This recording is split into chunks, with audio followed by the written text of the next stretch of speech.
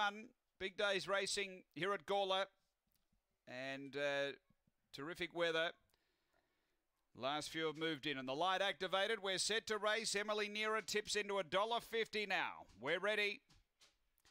Racing. Patchy sort of start. Rip and Manu out quickly. Joint Interest rushing up and out wider is Emily Phantom.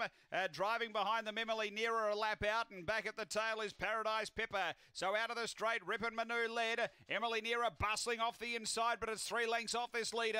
Then came Joint Interest, Emily Phantom and Paradise Pippa. Midway between turns down the back, it's Rip and Manu. Out by 3, Joint Interest gives chase. Emily Nearer's gone backwards. Paradise Pippa's run on.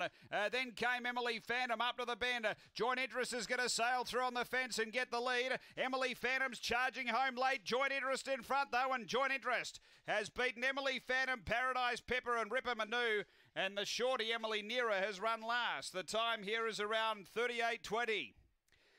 After the running of race number 1, bit of a roughie to get things rolling. Joint Interest, she was really able to charge into it mid-race, held the fence and was able to dive through and has grabbed the front and 2 good. It's 6, 8, 1 and 2. Number 6, Joint Interest for Kim Johnston.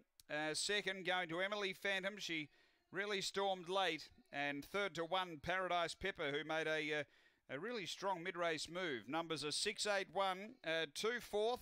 And Emily Nearer, he was sort of going backwards mid-race and ended up last of all the shorty. So it's 6, 8, 1, 2 after Gawler, race 1.